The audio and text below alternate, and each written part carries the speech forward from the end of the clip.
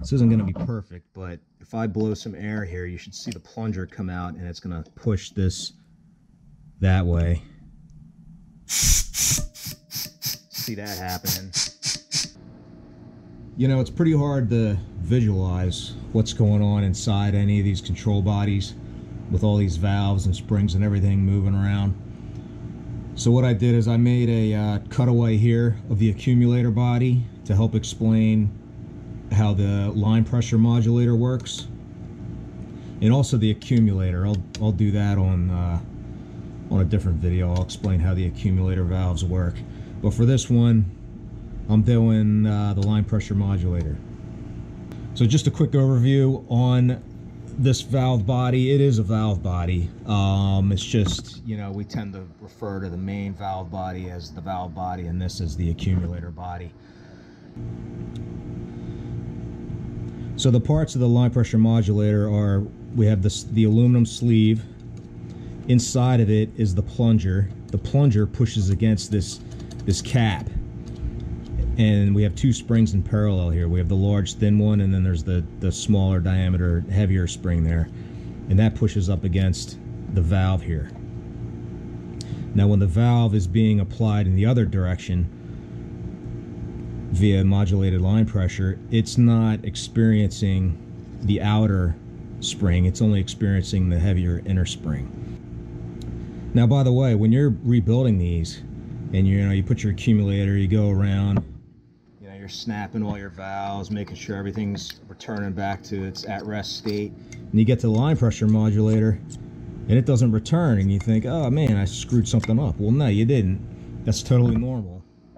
The reason for that is, looking at the cutaway here, there's a gap here of where there's no spring contact up against this valve. So we can push it about a little over an eighth, about an eighth, I guess, before it makes contact with that inner spring. So right there, that's our total movement without any spring resistance. That's because this is a modulated valve. Now, what does modulated mean? Well, modulation is any kind of throttling. In our transmissions, we have electrical modulation via the pulse width modulated solenoids. We have two in the 4R100. We got the one for the torque converter clutch, and we have another one for the EPC, electronic pressure control solenoid. Both of those are pulse width modulated. That means they can be open anywhere from 0 to 100%. It's whatever the computer tells it to do. This is a mechanical modulator. So it's done by springs, valves, and two opposing pressures. So what are our opposing pressures? Well, on this end, it's EPC. So if you see this little hole here, EPC pressure, which is computer controlled, that pressure comes in this little hole here, and that's what pushes the plunger that way. On the other end, we have modulated line pressure. So what happens in here is we have 4 ports. We have 1 port here, 2, 3, and 4. The unmodulated line pressure, which comes directly from the pump, that goes everywhere. That line pressure from the pump, it goes to almost every valve. There's only a couple valves it doesn't.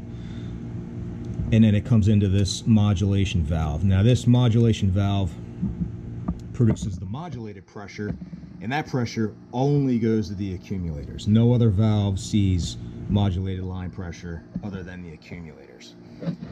So what we have here, the flow path, is the line pressure comes into this port. Now you can see when this valve is at rest that this port is connected to this port. Here's our valve here. The other possible connections when this valve is moved to the right is that the line port is shut off, and the modulation port is connected to this port, which is just a dump. That's just an exhaust port. It gets tied into a whole bunch of other ports and eventually makes its way down to the pan. So what happens here? Well, we have 2 pressures fighting each other. Like I said, the EPC comes in this end. It applies the plunger in there applies a force against this spring, which wants to push this valve to the, we can't really call them open and shut. What we can call them is max pressure and min pressure. So max pressure is right now. All of the line pressure is being channeled right into the modulated port. So what that does, that port goes right to the accumulators. It goes back to these ports back here on the backs of the back end of the accumulators. I'll get deeper into that later, but let's see. I have a if you look at the orifice plate, because there's orificing in action here, you can look at where these orifices all line up, and you can tell like what's connected to what via the worm tracks under the accumulator and also the case. But basically we have line coming in. Now that orifice there lines up right here, and then we have modulated line pressure here, which lines up to this. And in the case, not here, this orifice and this orifice are jumped together, and this orifice lines up to this track here, which connects to this accumulator. And now the case does the rest of the work, where it connects the other orifices to bring modulated line pressure to the backs of these other accumulators. So it's just a interesting thing to do if you look at your orifice plate and where those orifices are up against the accumulator as well as the case, and you can get an idea for where things are routed. So what happens inside here? Well, this pressure wants to push this valve this way. Now this modulated line pressure is also looped back against this piston here on the back end. So that's what's giving this resistance. So if this modulated line pressure exceeds what our EPC force being applied, well, this valve is going to go that way, and it's going to dump some modulated pressure off into the exhaust port, and then this valve will slide back to the left, and it'll reconnect the line pressure to the modulated line pressure port. And this is how it's modulated. This valve does this all day long. It probably never stops moving. Now, when we're talking about firming up shifts, what we're talking about is pushing this valve to the left. Now there's two ways to do that. We can do it mechanically in here with springs and valving, and I'll show you that in a second, or we can do it electronically if you have a good tuner who knows what he's doing. These guys like to mess with the line pressures. If you have a good tuner, they'll always ask you if you have a built transmission or pressure mods in the transmission, and that's why I always tell my customers whether they do or don't have pressure mods in their transmission, so they can pass that information along to their tuner if they ever get to that point. So what he can do, he can increase the EPC pressure and apply a greater force against this spring, which pushes the valve that way. Or we can do it with a larger diameter plunger. So let's take a look at these plungers and see what we got for options. Here we have 5 different line pressure modulators. The 4 in the back, these are the typical sizes that are widely available in the aftermarket from Sonax. Transgo makes a few. But from left to right, this is smallest to largest. This is the 331. This is a 0.331 inch diameter plunger. This is what you would find factory for the 5.4 trucks. Next size up, 372. This was the OEM plunger for the V10s and the 7.3s. These next 2 sizes, these are aftermarket. This is the 427. This is probably the most popular diameter. This will give you a firm shift that you'll definitely notice.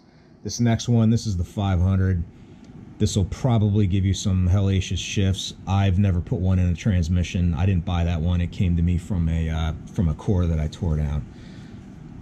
I'm sure there's a use case for that. I don't know what it would be. Probably not for any of my customers, but maybe you know, racing applications, something like that might have a use for that. The factory Ford ones, they're all aluminum, just like this. No O-ring machined in them. These three over here, these are aftermarket.